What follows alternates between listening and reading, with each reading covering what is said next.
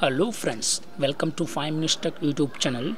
Here is Samsung Galaxy A14 smartphone. In this video you will learn how you can set notification sound for SIM1 and SIM2 in your phone Samsung Galaxy A14. First of all, go to the settings of your phone here and go to sounds and vibration. Now go to notification sound and click on SIM1. These are all the tones available in your phone itself. Just select any one.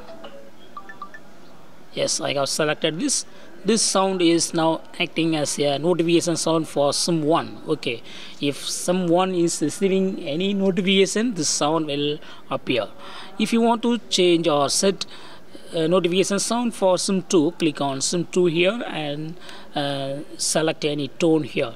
The same process you have to follow. Just select any one. I have selected transmitter type of tone and go back. It is activated now. So in this way you can easily set or change notification sound for your phone Samsung Galaxy A14. That's all friends. Thanks for watching. Bye.